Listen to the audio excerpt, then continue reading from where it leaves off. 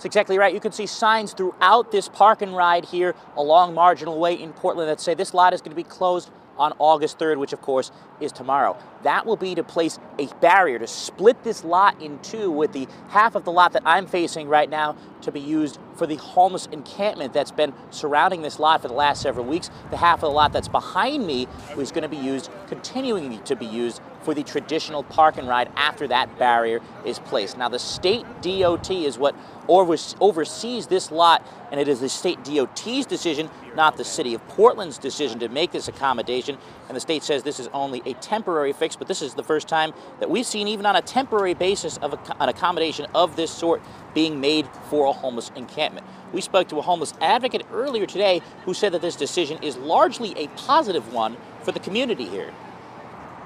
It will be interesting when they split the parking lot. I don't think everyone knows what's happening yet. So part of the reason I'm here too is to kind of just make sure that everyone knows what's happening. But it's better than doing a full sweep. So I do appreciate that they're going to let people stay on part of the parking lot.